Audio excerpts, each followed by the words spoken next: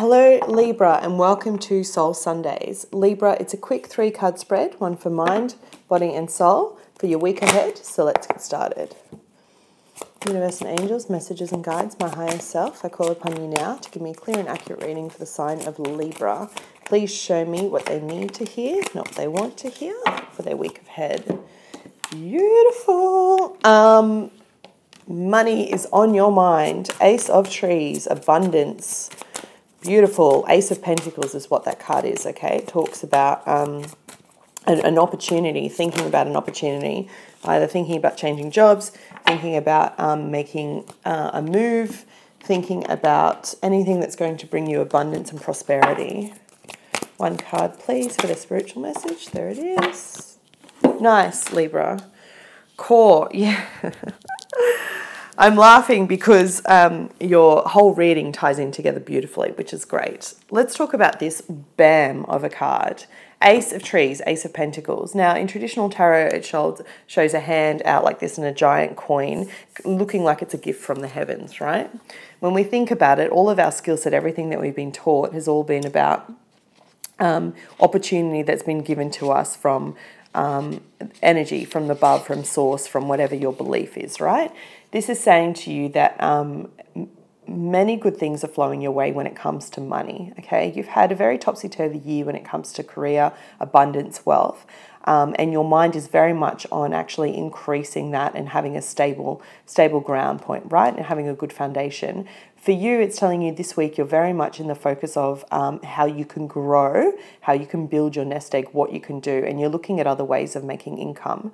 Whether that be passive income, so something that you get paid for that you create while you sleep, or whether that be something that you're actively in and creating, is like I am right now for you with this YouTube channel and doing this reading.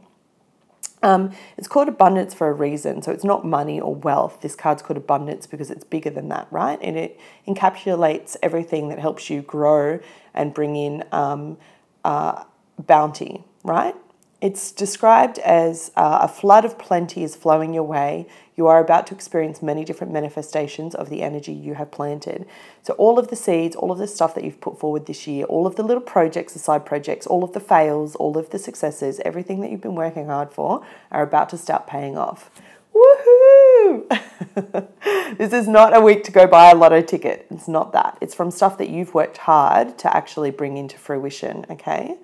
It's described as a surge of energy brings renewed interest to your career, creations, or finances. Something you have been yearning for is on its way.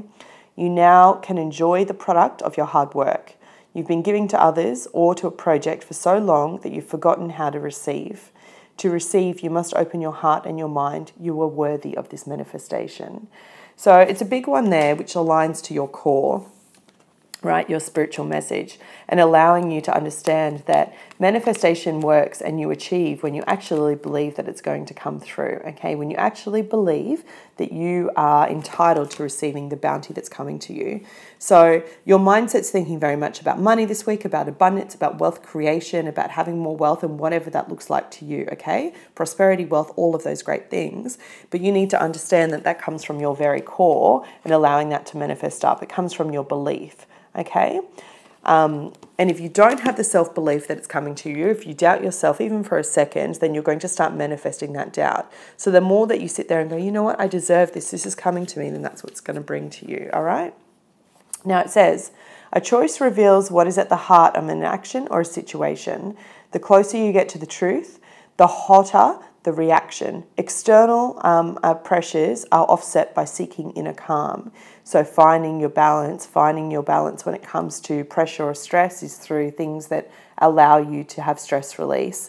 So meditation, walking, exercise, having a good laugh, those kind of things. Wealth, relationships, joy, family, independence, status, and control. Choose wisely. You have your heart to answer to.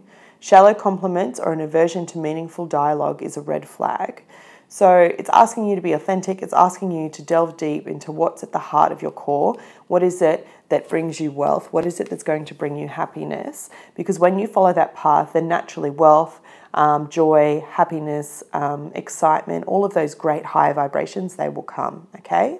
So at the center of your very core is what is important to you. It's what's going to bring you abundance. It's what's going to bring you wealth. You've already been working to plant these seeds. It's just this week you have the opportunity to actually achieve it. And if you're not sure where this is at, then take the time to reset, take yourself time to actually move away from whatever it is that you've been trying to create, and do a new spot check. Think of it as like New Year's, you know, where we sit down and go, what do I want to achieve for the next 3 months of the year? I've got 3 months. What can I do in that time? That's what it's asking you to do. And then pick one thing that resonates with you most at your core, that will bring you the most happiness, not you and your partner, not you and your family, not you and your friends, just you by yourself. What brings me the most joy? And then go for it. Okay? There you go, Libra. That was your reading for this week ahead. It's absolutely beautiful. I wish you all of the abundance. Take care.